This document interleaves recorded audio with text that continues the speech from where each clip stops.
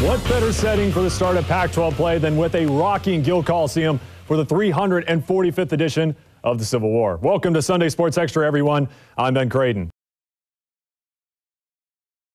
Well, on September 4th, we know that a quarterback will lead the Beavers down this ramp onto the field here at Reser Stadium for the first time. Now, coming out in front of a large crowd can be quite a nerve-wracking moment. But for the three QBs competing for the starting job, today's scrimmage provided an early taste of that tension. No doubt a gratifying moment for Scott Rueck and the Beavers to make it here to the Final Four, especially when you look at how far they've come. Back in 2010, when Rueck first took over the Beavers, he had to hold open trials just to make sure they even had a team to compete that year. So definitely an unbelievable feat, taking this team from the depths to this current stage. Jarmal Reed told me after the game that it was really hard to swallow, knowing that was his final game for Oregon State and his only appearance in the NCAA tournament. At the same time, Gary Payton II, who's bound for an NBA career, told me in the locker room that he's had a heck of a 2 years in Corvallis and wishes he had 4. Other than the huge road win against the Huskies a couple weeks ago, the city of Seattle hasn't been too welcoming for the Ducks, as they have yet to win a Pac-12 tournament game since the tournament moved to Key Arena a couple years ago. As a matter of fact, the last time the Ducks won a conference tournament game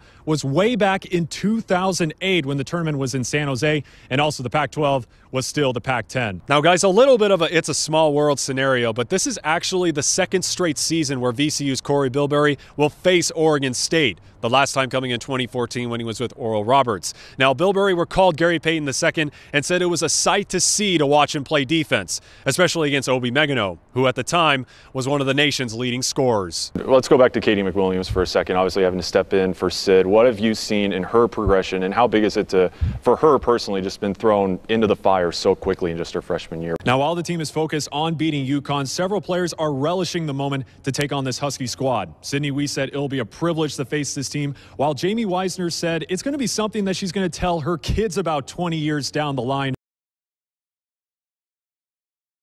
Dallas Cowboys wide receiver Des Bryant once said records don't mean a thing in rivalry games. Clearly, he's never visited Western Oregon in February, when one of the oldest college basketball rivalries holds so much more value than just bragging rights. You know, Kristen, I only had my dad as a head coach just once in my life. You had to go all the way back to my elementary school basketball days the last time that happened. But now we get to see a similar instance at the collegiate level up in Corvallis. It will definitely be a homecoming of sorts for Brady Hoke. But instead of donning the orange and black again, similar to when he was the defensive line coach at Oregon State decades ago, he'll be about 50 miles south in the green and yellow, hoping to turn a struggling Oregon defense around as the Ducks' new defensive coordinator. January 18, 2015, trailing 19-7 with 4 minutes left in the game, the Seattle Seahawks pulled off the improbable to punch their ticket to the Super Bowl, beating the Packers in overtime. Now, almost 1 year to the day, on January 17th, facing, again, extraordinary odds late in the game, the Hawks look for more playoff magic in order to knock off the NFC's top seed. And Matt Lubick making his debut as offensive coordinator. And what a good start to his new duties in the first. Vernon Adams, with lots of time in the pocket, finds a wide open Darren Carrington for the touchdown. Ducks strike first out of the gate, 7-0 Carrington, wearing number 22 to honor his late friend Markel Bird. Then the Black Mama doing what he does best, being a killer late in the game. Splash, hits the 3. And this is greatness admiring greatness. Jay-Z impressed, 1-point game. Then with 30 left, the signature fall away knocks it down to give the Lakers the lead. He would hit 2 more free throws to give LA a 3-point lead and give them 60 on the night. But the Buckeyes respond in a big way. A lot of bursts of speed today all over college football. Ezekiel Elliott finds a hole and goodbye. 47 yards to the score, 35-21 Buckeyes. Elliott's 4th touchdown of the day. And yeah, this is the reaction from every OSU fan today, I'd imagine. Elliott eating, doing work on the day. The junior's 4 TDs help Ohio State get the 44-28 victory. In the second OT, off the loose ball, Gabe York half court for the win. No. So third time's a charm, right? Jordan McLaughlin fires, and he can't connect on the game winner. 4th overtime, Elijah Stewart drives and hits the lay-in. 101-99 Trojans with 2 minutes left. Final seconds, Gabe York poked away. Kadeem Allen for the win. Off the mark. Hands down the biggest win in years for USC. Easily the biggest in the Andy Enfield era, at least.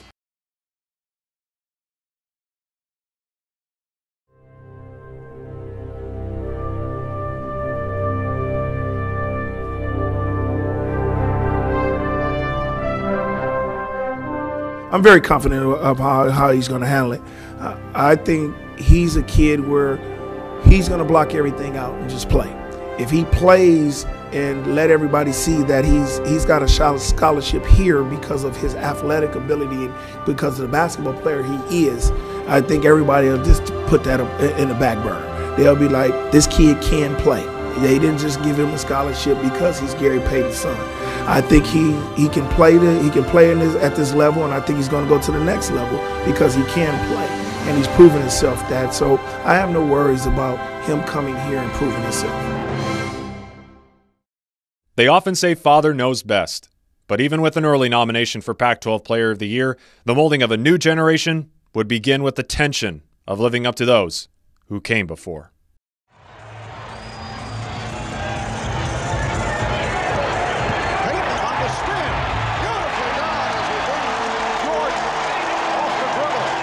For 17 seasons, Gary Payton lit up the NBA with his speed, lockdown defense, and of course that legendary trash talk, leading to a Hall of Fame career, but insurmountable expectations from others for his own flesh and blood, specifically GP Sr.'s son, Gary Payton II.